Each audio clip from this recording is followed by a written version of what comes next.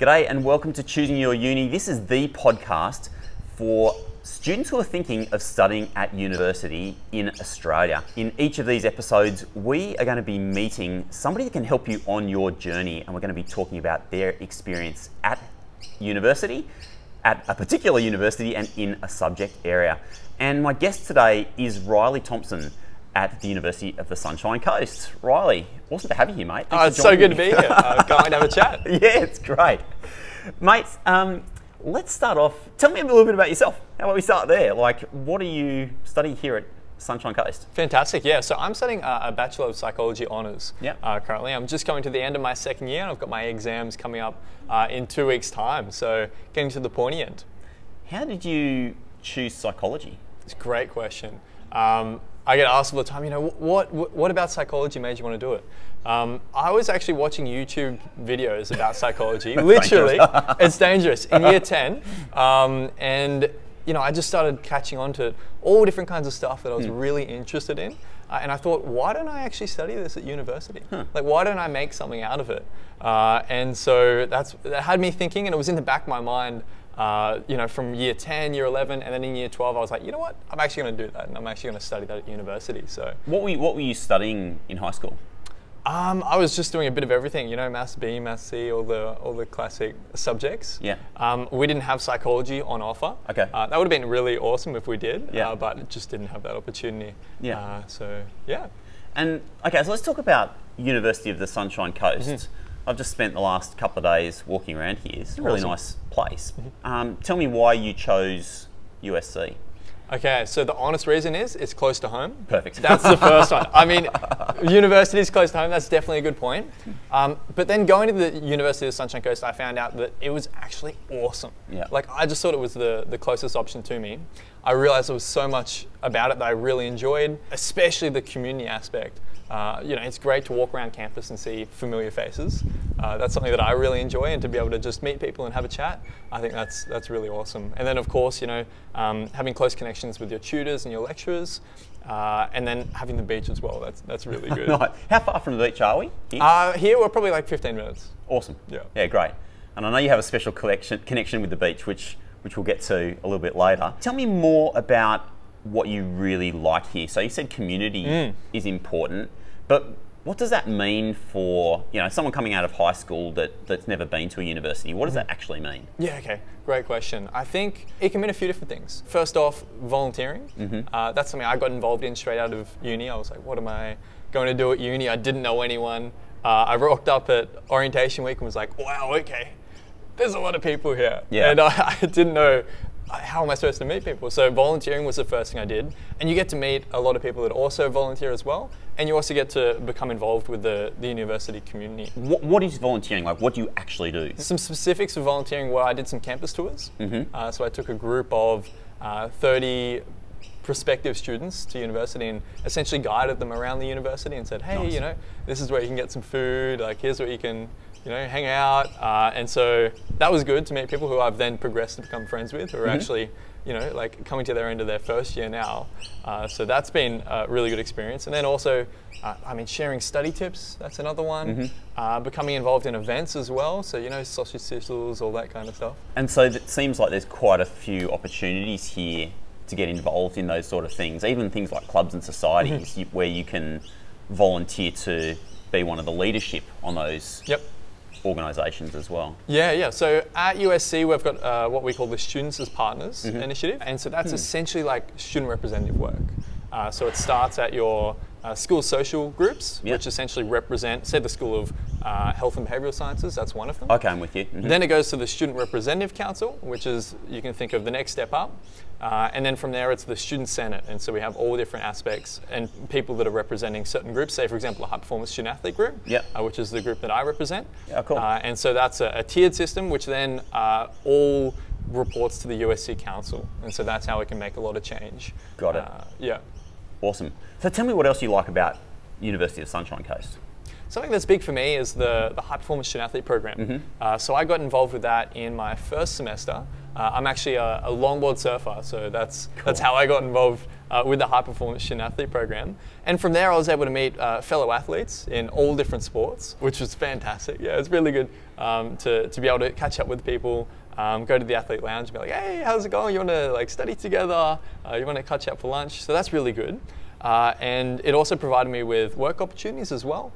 So I was doing an initiative called the Sport for Thought program, where we went out to schools all around Queensland from low socioeconomic backgrounds and essentially presented to them and said, hey, look, you can go to university and you can also follow sporting interests.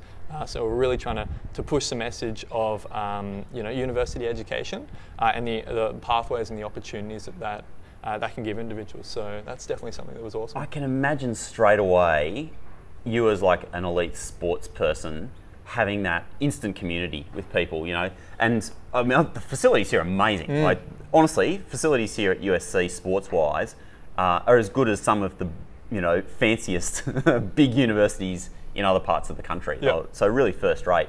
I imagine you walk in there and you're just like, oh, this is somebody that's like my tribe, right? They're elite. So when you say elite sport, yep. How elite do you have to be? Like I'm a good cyclist. Yeah. Oh, fantastic. But I don't know if I'm an elite cyclist. Yep. So what's the level? Like what gets you into that program? So the High Performance Student Athlete program works through a tiering system. So it goes through from tier 3 to tier 1, which is everywhere from state level to international level and Olympians. Okay. So it's not like me being a weekend warrior road cyclist, I'm going to make it in. But pretty much like if you've got some sort of like good ability and you're working hard, you've got a good chance. 100%. Yeah. Yep, definitely. Fantastic. Cool. So what else about USC do people need to know before they come to study here? What's it like? What's the vibe like here on campus? The vibe's awesome. I love being able to walk around and literally recognize people. That's something that, of course, like I couldn't do when I first started my degree. I didn't know anyone. But it's something that over the semesters, as you meet people, as you hang out at the brasserie and get a bit of food and say, hey, how's it going? Can I sit here? You start to recognize people, and it is that community vibe that I touched on just before. So it's great to be able to meet people and make friends. I think it's definitely an advantage of the sort of smaller universities. And definitely this is technically a regional university as well. And people who go to those places, because you've got better access to your academics and the classes are smaller, but inherently you're going to get to know people a bit better, like you feel a little bit less lost. 100%. Yeah, which is definitely an advantage for a place like this.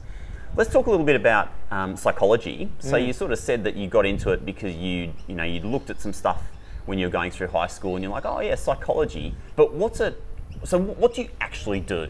Like first year student comes into a psych degree, what do you actually learn about? Yeah, so psychology starts off very broad at the start. I remember one of my classes, every week we looked at a different type of psychology. Sure. So it went from clinical to organizational to sports, positive psychology, and I was like, wow, because I went in thinking that I was just going to become a psychologist. Yeah. And that was just the way it was. It's definitely eye-opening psychology, and there's a lot of applicable aspects to all different types of careers and all different experiences as well.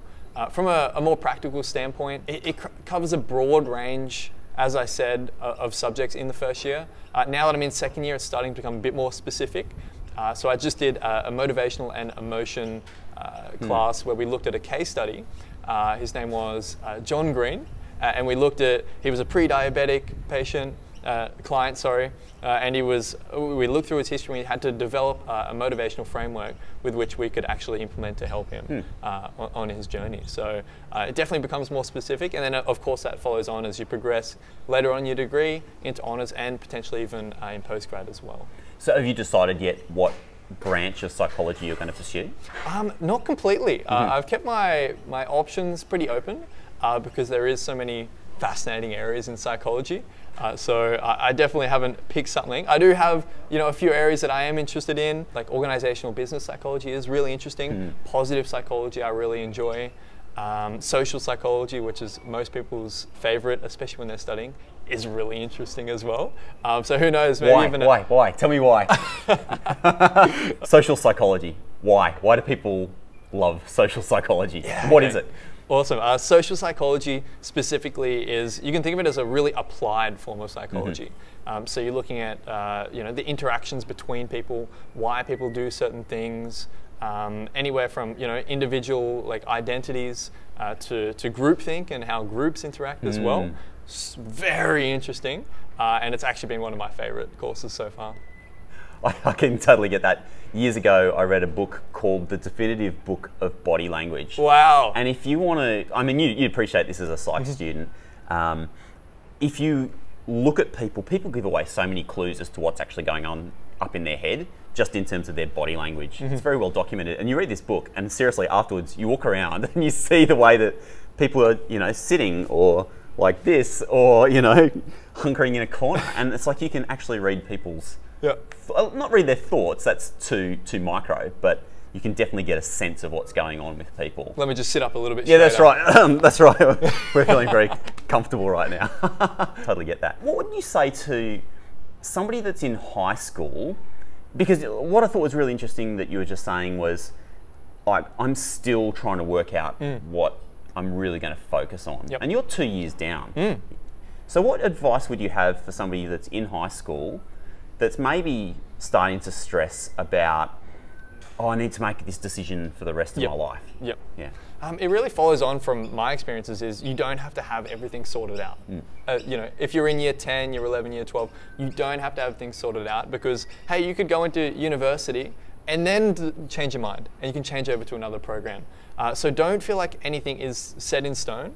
The world is your oyster and there's so many different opportunities that you can always take. So definitely, I understand the feeling because I was feeling a similar thing back in school before I just decided to do psychology. I was like, oh my God, how am I going to make a decision? And so honestly, just choose something that you're interested in and go for it and have the freedom of being able to change your mind in the future. It's so accurate. I really think that when you're in high school, it's kind of painted as this like rest of your life decision. Yeah. And it's just fucking not, right? It's just like, it's just the next step. And honestly, like I'm down the track now, right? And like even now, it's always just like, what's the next step? We had to close a very successful business we were running because of COVID. And now we're just like, oh well, shrug. Like it's just, we got to do something next. That's always just the next progression. Yeah, it's almost working on adaptability rather than working on a specific thing that you want to go for. Completely. That's something you can keep in mind as well. Yeah, completely. What I really wanted to ask about was day in the life of a psychology student. What do you do in terms of like the actual learning? Lectures, practicals, what does that actually look like? Yes, the way it's working at USC at the moment is like a blended learning. I can't speak for other universities, but USC, we have our lectures online. So we're able to pretty much watch them at any time, preferably before your tutorials. That's always the best. So yeah, we've got all our material on there, and then we'll come in class for our tutorials, talk within our group, talk with our tutor, learn a bit more, try and apply that the knowledge and the theories that we're actually learning to specific cases, to our own lives as well. And then of course it's revision from there and seeing if we can apply that to say other forms of media as well. So in our personal lives, a movie we watch, all that kind of stuff. So yeah, focusing on that applicability. Is it very technical?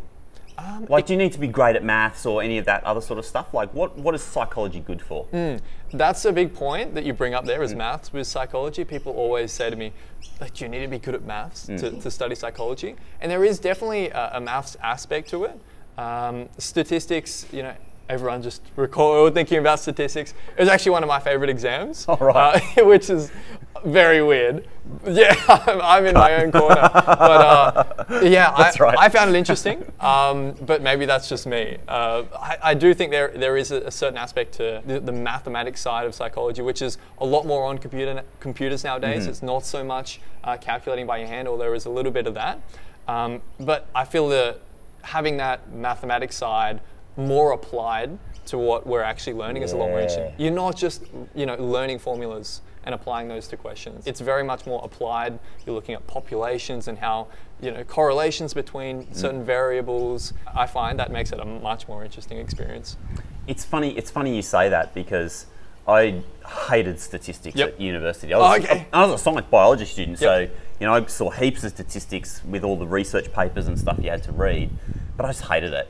And it's not actually until now I'm out in the kind of working world that I look for statistics now to help me understand the world. Wow, okay. It's funny, isn't it? Yeah, because a statistic just tells you something about the world or tells you something about people's behaviour.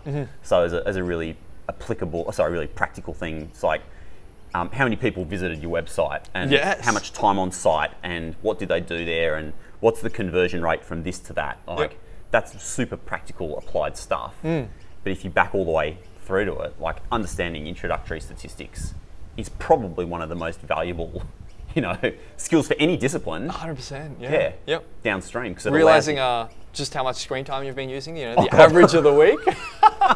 5 hours. Oh my God, that's a lot of time. But yeah. So that form of application of statistics and maths is definitely interesting. And if your screen time is 5 hours per day, don't worry, you're not a lost cause. You are amongst friends. From personal experience. Yeah.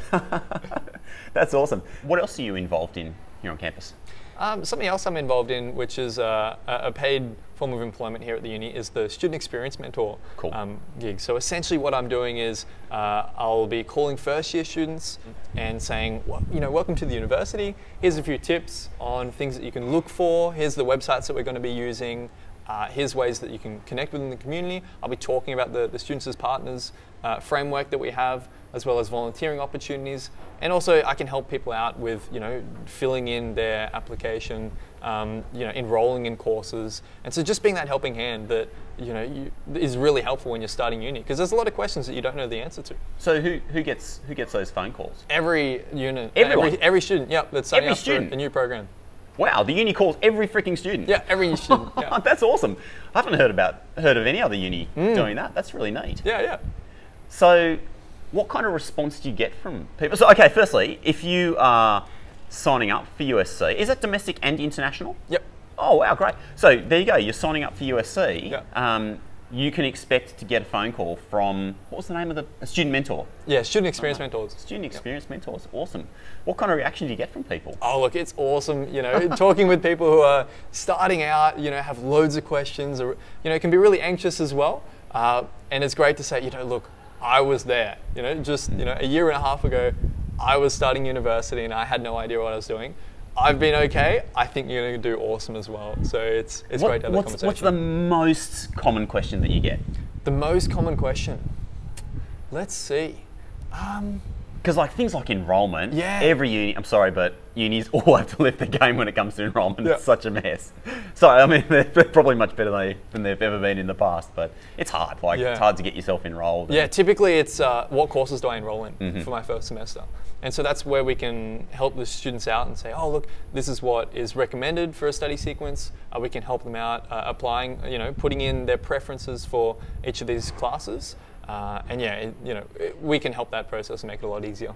Do students, let's say students going into a psychology program, and they want to talk to someone about that whole progression, outside of the mentors, are there people on the academic side, like academic course coordinators or something like that students can get advice from? Yeah. So you can literally contact your course coordinator. You can send an email and say, hey, look, I have a question. What are the career options here?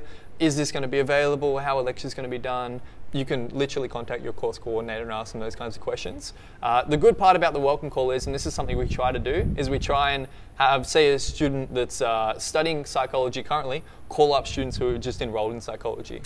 Right. Yeah. So I can, if I get someone that's on psychology, I can say, hey, look, this course is really good. You can look out for this. Keep this in mind when you're doing that one. Here are the options. Here are career options as well. So I can also be that point of call.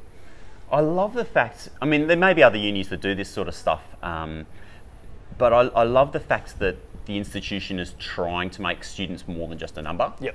But trying to make that connection straight up. Must be pretty awesome for you too, because if you run into people around campus, they're like, no way, you're the dude that called me up. Yeah, they go, oh, look, your voice sounds really familiar. I'm like, oh, does it? And they're like, did I get a call from you a year ago, on the phone? I'm like, yeah, and they're like, wow, okay. So yeah, you literally bump into people who have gotten your calls. So that's awesome. The other thing I just wanted to touch on too, because working on campus, there must be some serious advantages to that. Yep. Yeah, you can walk around and like, you know, you meet people, hey, how's it going? You having any shifts recently? That's awesome as well. It's got that point. Any tips for people about finding a job on campus? Yeah, okay. I think the best thing to do is literally get involved as much as you can. That's how I got my opportunities. Is I started out volunteering, I then got involved in representative work as well, and I just happened to get an email sometimes saying, hey Riley, look, you're doing an awesome job. You know, are you interested in this? And I said, yeah, awesome. And I grabbed the opportunity. So becoming involved is a really good way to go. That's such a good tip. I would double emphasize that. The number of people I've spoken to who, I mean, because you can volunteer literally anywhere. You can go to any department, any lab, any place and be like, hey, I just want to help out. Yep. And 9 times out of 10, people are shocked and then be like, yeah, sure. Like, yeah, we need all the help we can get. Exactly. And then that's what leads to like paid employment. And unis pay really well. Like a student, it's really really good money. So. It's also a really good way of boosting your confidence. So doing those volunteer roles, I was able to get up and speak in front of people, which is really scary at the start. I was absolutely terrified, but the more you do it, especially within a volunteer role, you become more confident, you start learning a bit more about university, and you can even apply it to your own studies as well. You mentioned earlier that, you know, longboarding is one of your passions. Tell me about longboarding. Yeah, so longboarding, it's where you're surfing a surfboard over 9 feet in length, and it's the best feeling. For anyone that's surfed before, you know, once you get up on a wave, it's your whole body, everything's into it. So it's a real passion of mine. It's something that I've actually taken on to a competitive level as well. And as I said, that's how I'm part of the high performance student athlete program. One thing that keeps me going is the sense of community within longboarding as well, which is sort of a microcosm for university as well. Being able to go to different competitions all around Australia and the world, and being able to meet familiar faces, have that connection, and be able to share a passion for something. It's just amazing. Where have you travelled to? So I've travelled mostly within Australia, especially from a competitive standpoint. Unfortunately, COVID sort of stopped everything when that came along. I was on the first Top of the World Tour, which is actually just up here at Noosa. Nice. So that was great. And then COVID threw all the plans away. But yeah, I've been over to WA, I've been down all throughout New South Wales. Yeah, it's great. It's great. And ambition to travel elsewhere in the world? Oh, well? Hopefully, yeah. That'd be absolutely awesome. Yeah. Definitely on the cards. What kind of, so let's shift gears a little bit. Let's think about somebody that's overseas, that's never been to Australia before, but's maybe thinking about coming and studying in Australia. Why would somebody want to come to the Sunshine Coast? Fantastic. That's a great question. I think we can start off if you just Google Sunshine Coast. It is absolutely beautiful. It's a really good spot. The beaches are nice, the temperature's great all year round. So I think that's one of the big draw cards, especially for the University of the Sunshine Coast, having the beach right there. I mean, where else, you know, there's not many places you can experience that. So that's definitely on the top of my list. What else other than weather? I think another big point for international students especially is for the University of the Sunshine Coast, there's kangaroos on campus. Nice. I mean, that's an experience in and of itself. I've definitely got some selfies with kangaroos before, so that's awesome. Cool. And then further to that, it's small classroom sizes, it's the connection with your tutors and your lecturers. You're not just a number on the page, you're not just another dot. You're actually a person, you know, you're a node in a network. You create connections with people, students, and within the broader community as well. That's a really big draw card as well. That sounds like a bit more of an authentic Australian study experience. Rather than, and like I don't want to, like, once again, like everyone needs to make their own decision. For some people, being in a big city like Sydney or Melbourne is just like the best possible thing. Yep. But it sounds like for some people that are wanting to like really connect more with a unique Australian experience, be in a smaller place where they might feel more part of the community, this might be a good option for them. Exactly, yeah, definitely good points. Yeah. I think also like having travelled all over the country, like the stretch of coast from here all the way up to Cairns is one of the most awesome places to go travelling. So obviously uni students, if you're here for a short time, you're here for a good time, and like that's a good place to be. Good for surfing too, so yeah, keep that on the list. Can you learn to surf here? Yeah, definitely. Yeah, 100%. There's learn to surf lessons all along the coast. Yeah, so, yeah. Maybe side hustle for you, mate. It's like international students. This is your guy. Awesome. Yeah, awesome, mate. Anything else that you can think of that maybe you weren't expecting about USC and psychology. Like both things. Like when you started here, something that surprised you once you got into it, and you're like, oh shit, I had no idea that it would be like that. I think it was a lot more personal than I thought it was going to be. I just assumed that, and it's something we've been touching on, I was just going to be another person. Well, I went to my first tutorial and there was a class of about 40 people. And so you could look at everyone in the face, round desks. It wasn't just like a lecture theatre. And it was like, wow, okay, like these are the people who I'm going to be seeing for the rest of my degree. And so that was an awesome realization. And it was also good to see at the start of my degree where I could start making connections with the people and know that I'd see them next year and know that I'd see them the year after. So that was something that I didn't expect. And I think that's, if you do go to a larger university, potentially that could be a bit different. But going to the University of the Sunshine Coast, that was really special. Yeah. Do people tend to hang out here? Or is it like people come in, do their thing and go? It depends. Different types of people like doing different things. I love to come to university and hang out for a bit. I'll go and get a student discount meal over at the brasserie. I'll just be hanging around, walking around, see if I can recognize anyone. So there's definitely options for both. If you prefer to go and surf, go and have a good time, that's totally an option as well. You don't have to stay on campus. Is everyone allowed to use those sports facilities over there, or are they just limited to the high performance folk? Yeah, so we've actually got 2 gyms at the moment. So there's one community gym, which anyone can use. And then we've also got the high performance student athlete gym, which is for the high performance athletes and also for national sporting teams that come here and stay for a bit as well. So definitely, if you're a university student, you can go over and use the community gym as well. That's awesome. And of course the pool, the riding track there as well. Fantastic. Yeah. Mate, where do people find you if they want to follow your surfing adventures? Oh, awesome. Yeah.